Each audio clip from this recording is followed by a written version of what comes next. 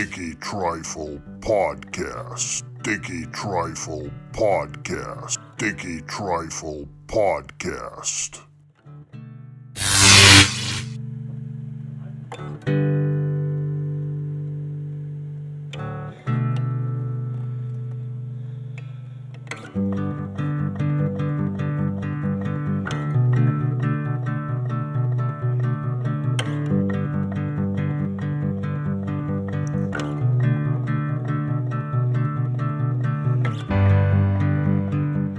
Welcome to the Sticky Trifle Podcast.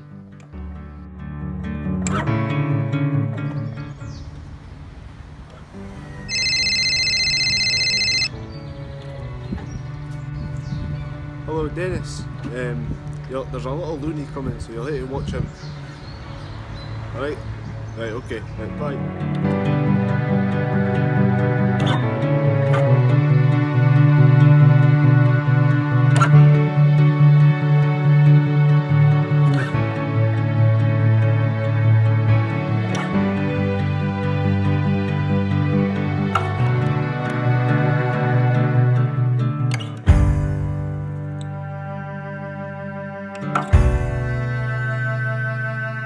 Excuse me, Can I help you? can I get a pint of beer? You look a wee bit smart. Can I see your ID, please?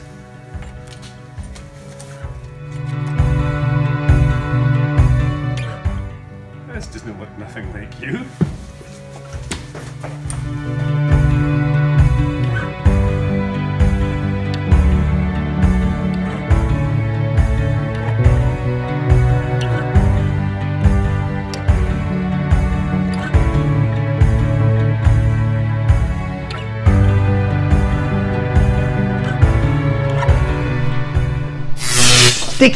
Sticky Trifle Podcast. And, welcome to the Sticky Trifle Podcast. And I feel like I'm at home. Abdi kent 5 år.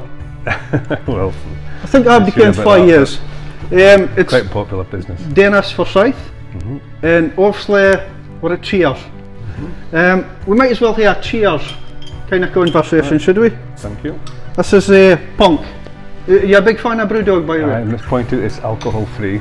It's alcohol free because lockdown has been happening. We're a wee bit worried about how people see things coming. Now listen, last time we met, had a proper conversation, was on my radio show Sanctuary, and we're speaking a good 18 years ago. Aye, it's been a while. So Time flies. and we're still alive. So we're doing alright, Dennis. Oh, doing alright. A few years behind us. Now, great to be here. This feels really comfortable for a start, and you've always been that guy. You're always happy to meet folk, and I notice you do a bit for a community yourself. You've always been a guy that likes to push things and make places better. Would I be right saying that? Aye, it was our vision to try and do something with this business. From about 15 years ago, I saw a lot of potential in it. Namely, at the beginning, it was the smoking ban that came in place, and we knew we had to cater for. At the time, there was a lot of smokers, so we'd outdoor area, and we improved it, and we improved it to such a standard that we actually won several awards for the smoking facility. We actually went down to London and won the best smoking facility in Britain. When was this? 2000 and? That was a few years ago now, but I think it was 2013 or 2014.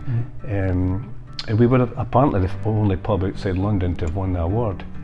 Wow. At that time, the whole area was open plan.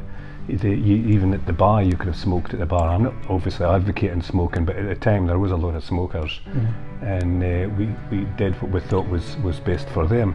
I mean, it was still an open plan. A lot of people could go out and drink and join the smokers, etc. There's been a big change over the last few years. I mean, there's been a huge change in the numbers of smokers. But at that time, I wanted to do something different, and then we've just followed that on, just adding more and more to the business to try and improve it. We changed there was a flat, and we converted that into rooms and called it Cheers Tavern, and that's been popular. And then from there we kind of developed the interior of the business, There's been one job after other. So basically, when business has been successful, we've just reinvested the profits back into the business to make it a better business all round. And a few years ago now, it's amazing that it's 6 years ago that we purchased a high street business, which is going to be our next big project. Which I heard about. Would that been a cafe? Is it going to be a cafe and a restaurant? Am I right saying that? No. I think that's not our strong point. I think being a social hub, a place for everybody to come, but obviously with drinks, we've got a fantastic range of drinks which have been nationally recognised for as well. When I saw the opportunity to develop that building, I saw it as a means to expand the business and have a better outdoor area, which was the plan, plus also to get an access from High Street into Cheers, so there'll be two access points. You can come in from the Broad Street, and you can come in from High Street. The building itself, it's taken some time for us to decide what we would do with it. And the way I see things now, and with the development of a range of liqueur drinks and other cocktails that we sell in our off-sales department, we see that as a building that we would like to create an off-sales for our own branded drinks, and perhaps premium drinks that we can buy in from small distilleries that you don't see in supermarkets. So that's where we see the use of that building, and maybe a small coffee shop, so you can drop in, have a coffee, see what we've got to offer, and maybe just go outside in the beer garden and chill out. Maybe then go back in and decide that you want to buy one of the bottles that we make. So at the end of the day, it's all about people and a bit of a getaway and just enjoying life. Eh? Would you agree with that? Yeah, I mean, the approach to pubs, I think, has changed enormously over the last 10 years. I see a business like this being a social hub rather than pub. So the word pub is now changing to hub, and it's a place for everybody to meet up, all ages, and to do all different types of things. It's not just pool, darts, a football team or whatever. It's every event. We've like, for instance, we're going to, once we rebuild the outdoor area, which I'll come to later, we'll have big events like clairvoyance performing here, cabaret evenings. I can envisage musical events, because the business will be a lot bigger. I mean, we currently have just a capacity of just under 500. With a new extension that will bring us over to 700 plus. And I would love to see some big events that bring a lot of people into the town, which not just benefits us, it'll benefit the surrounding area, the high street shops, Broad Street, even the other pubs and that. If there's going to be a lot of people travelling to a big festival type event, then they're going to be inquisitive. They're going to go, let's try this pub. So it's going to be a positive knock-on effect for everyone if I can get this done right. And listen, if you're looking for a proper DJ, Dennis, just give me a shout on it time, and I'll get a place rocking. I'm sure we'll do something. Now, I want to get back in now, because I've never touched the subject of your career. When you left school, I care nothing about you. Did you just get into helping at pubs? No.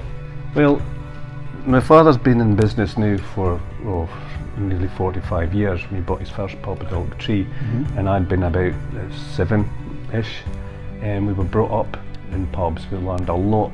At the time, it was the best time to be an owner of a pub. The harbour was booming, the fishing industry. St Fergus was booming, the oil industry was doing quite well, and it was a great time as a youngster, and we learned the trade really well, learned how to deal with people, and really enjoyed it. But by the time I'd been 16 or so, my mother wasn't keen on us going into the pub business. She said, go do something, do some training, get an education. So I ended up going to Robert Gordon's and doing a science degree. Eh?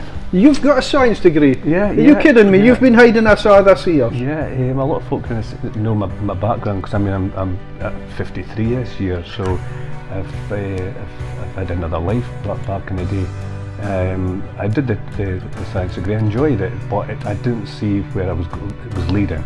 So I then did a postgrad in like corrosion engineering, which is a study of engineering and metallurgy.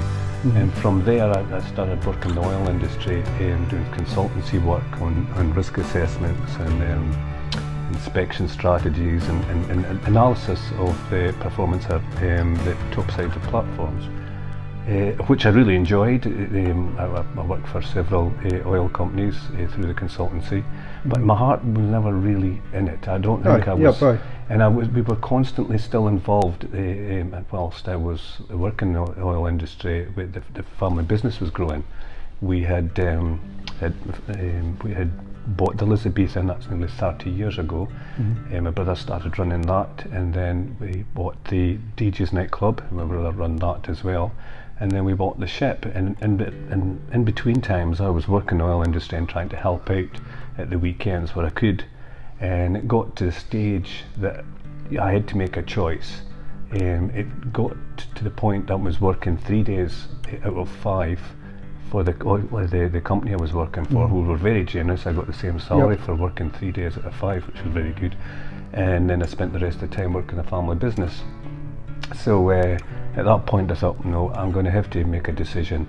So I ended up managing the Elizabethan, took that responsibility away from my folks, and got involved with the family business, and everything took off from there. Now, this science thing, has this helped you get us cocktails? Because you've been making a lot of cocktails lately now.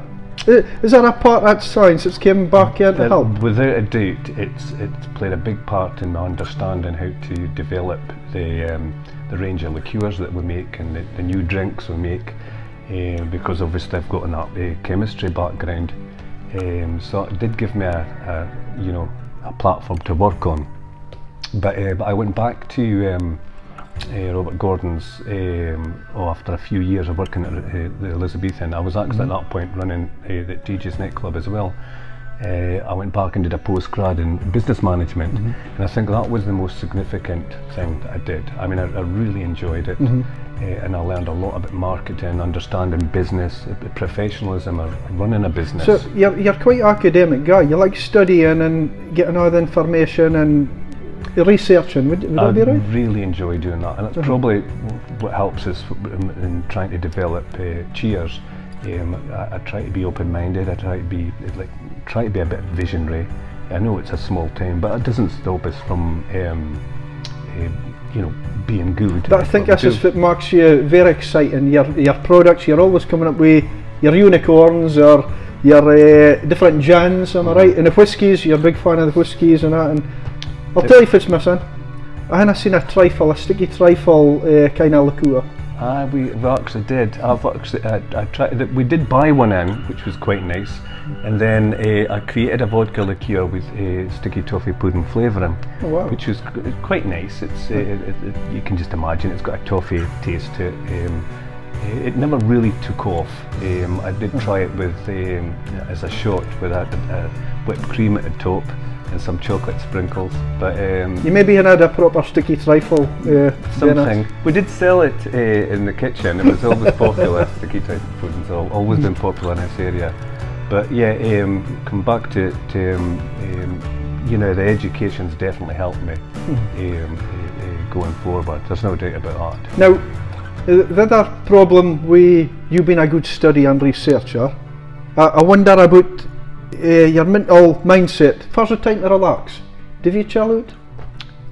There's periods that I relaxed. I mean, most of the time just now it's full on. I'm working on the Cheers Spirits brands with all the different liqueurs, and our introduction of the Venom mini kegs and bottles in the last few weeks have been a tremendous success, and we see a lot of growth in that. I'm working on an online site. There's a lot of legalities to look into that with transportation of alcohol if you're purchasing something online. So there's always something keeping me busy, but once I've finished all these projects, I then take a minute to myself. I don't go 24/7 all the time, because you'd really find yourself exhausted. Would it be safe to say you work for each of us ideas? You can get it sorted out, you get it going, and then you take a wee bit of time out after that, do you? After every project? After you've got it up and running and you think it's, well, we can leave it just a wee minute just now and see how it takes off.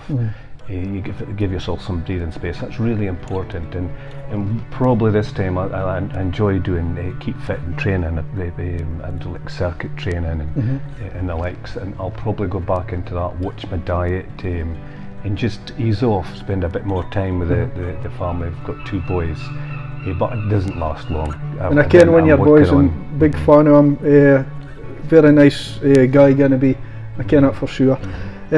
So, like your hobbies and interests, what kind of person are you? Are you a person, are you an outdoors kind of person, or are you quite happy being in a house? What kind of guy are you?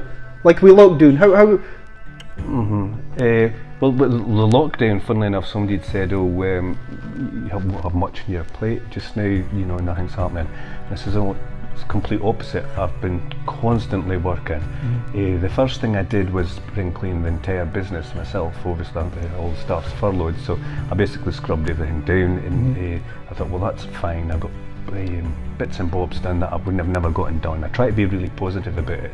Once everything was clean, it's spotless, I then looked into the phase 1 project, or the High Street project, and put that in place. We got the plans submitted for that, so I'm constantly still looking what's the next job, and I thought we could be closed for some time here. I need something that to keep you going. That will keep us going. Yes, another type of business, and this is where the concept to try and get in, creating our own brands, and people love something different, something unique.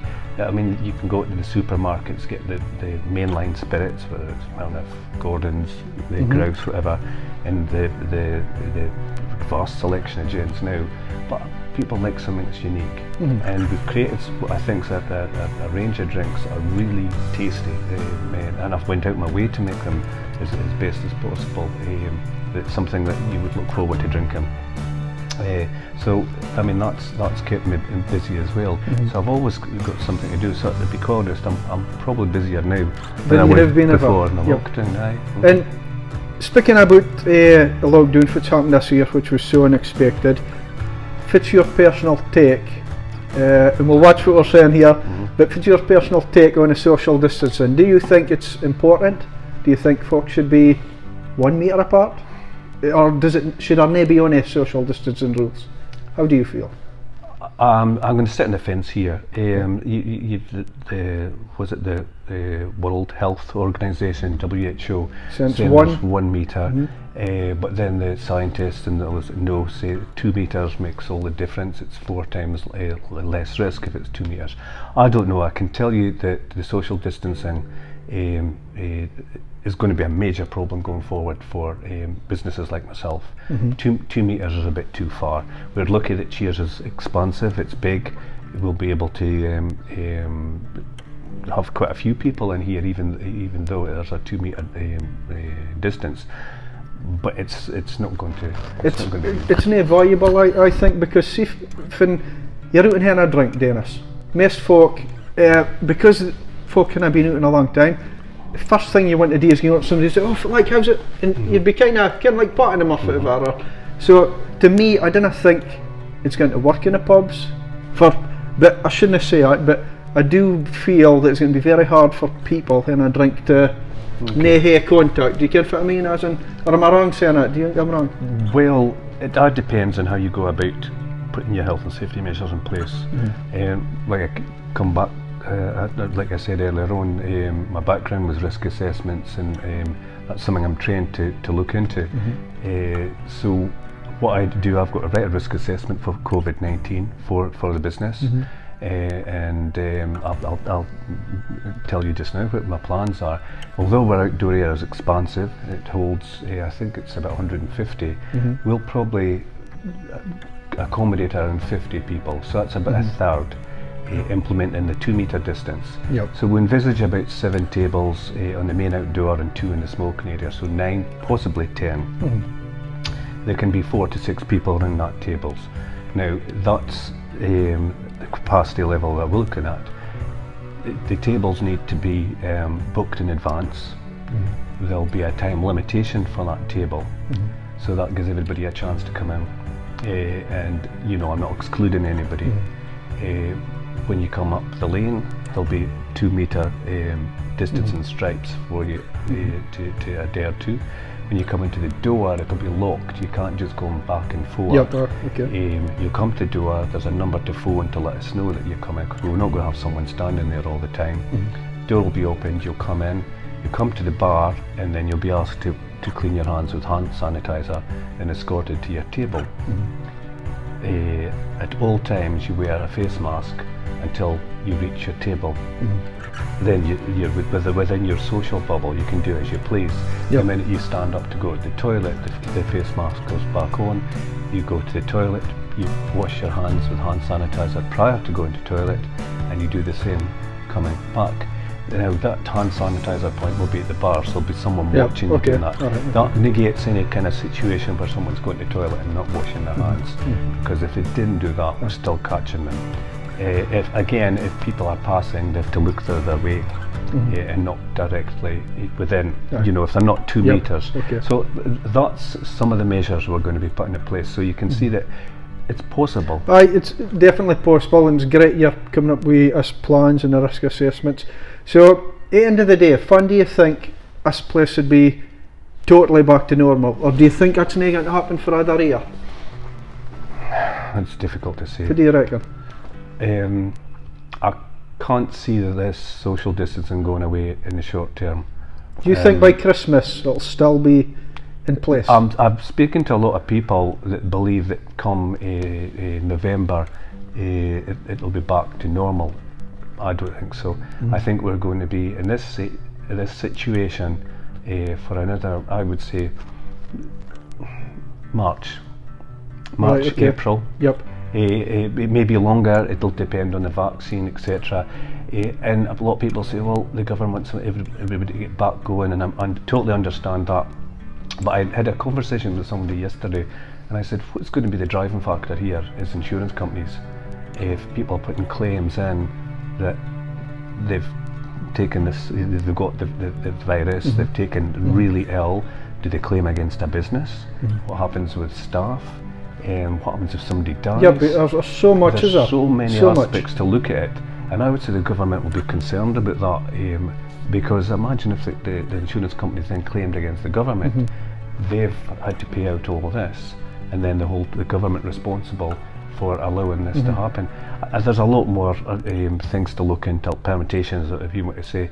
It's not going to be just a simple thing. Let's just open the herd. What's they called it? The expression when they say the herd expression that people were anybody can get it. Let everybody like get herd it. immunity. Herd immunity. Yeah. Okay. Yeah. They think that's going to be the way forward. Who knows? I'm certainly not in any position to say what we're going to do going forward. If they tell me I have to do something, I've just got to abide by the rules. And I think just now, we've got an idea to going forward. We'll just take it from there.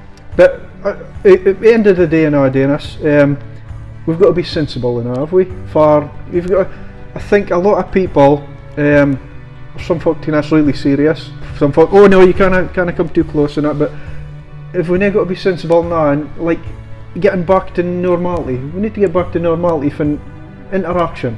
It's really important that we get back to normality for people's sanity. It makes us human. Yeah, without a doubt. Have you felt a bit of sadness, by the way, in a lockdown and a half? Because I've had certain days of sadness. I think if I didn't keep myself busy, that's the key thing for me. I've basically got up in the morning, worked. If I've not been working, I've got my boys. I'm always active, so I've not had a time to just sit down and reflect how things aren't so well. I mean, it's not good for pubs, it's not good for hotels, anybody in hospitality, it's not good. You've just got to make the best of it, and I'm trying to do that. I think if I was to sit and dwell, I wouldn't be in a good way. And that's anybody in lockdown, cooped up in their house, just got the TV and the four walls. I think that's a really difficult situation. So coming back to the point of people getting out there and socialising, I think that's going to be really important. And the sooner we've got mechanisms in place, that we're following the rules, we've been given good advice and it's reasonable advice, then the better. Again, coming back to the social distancing, if it comes down to 1 metre, I think that'll be a big difference. I think it would be very helpful for everybody. Right, thank you for being on, and hopefully you didn't have to kind of that 17, 18 year to appear again. It's the last time we had us talk. Anyway, I should say cheers to you. Thank you very much. Okay. And cheers, bud. All the best for the future, and let's hope we see this place buzzing again. Okay, thanks and very much. flashing lights and the music, and pub goers back to normal. And you behind the DJ booth. And me behind the DJ booth. And I'll do it for free. Okay, I'll hold you right, to that. thank you very much, Dennis. Cheers. And we'll see us later on in Sticky Trifle. Sticky Trifle. Bye.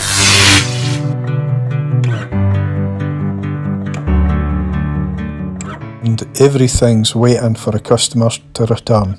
All we need is a green light.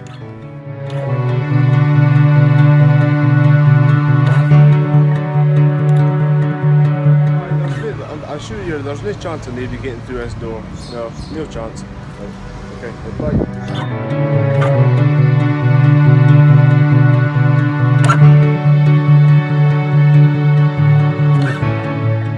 Sticky Trifle Podcast will return next week.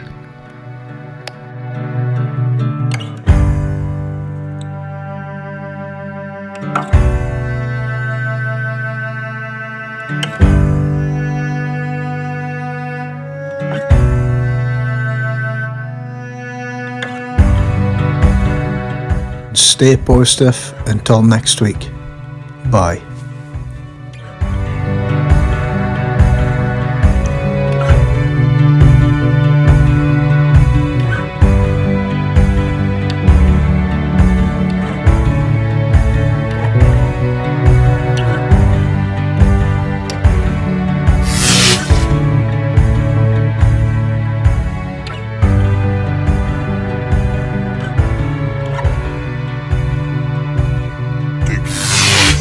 Podcast.